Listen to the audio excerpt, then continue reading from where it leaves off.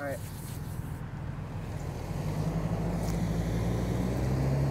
Traffic engineers know that everyone breaks traffic laws.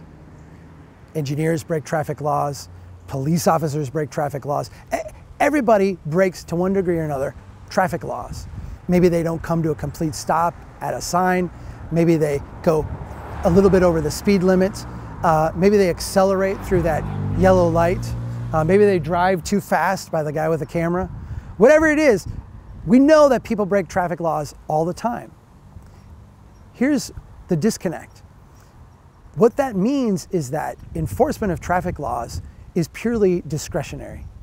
Engineers will often say, well, that's an enforcement issue. But the enforcement issues are all discretionary. They're all chosen using one criteria or another.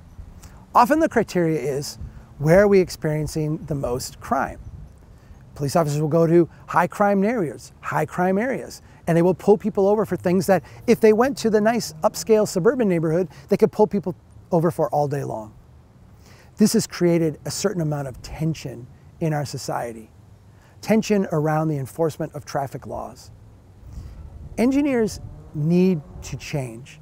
They need to respect and understand the fact that they're building systems that people use imperfectly. And they need to follow up incidents of repeated violation with design changes. If there's an intersection where people are constantly speeding through, it's not that people are deviants, it's that the intersection is designed wrong. If there are continuous tickets being written for people speeding in a certain segment, that is not because people are deviant, that's because the design is telling them it's okay to speed here. We can use enforcement as a tool for a small percentage of people who are truly breaking the law. But if everybody is violating a certain provision in a place, that's a design change that needs to happen. Engineers need to own that. My name is Charles Marohn, and that is my confession. That was really good.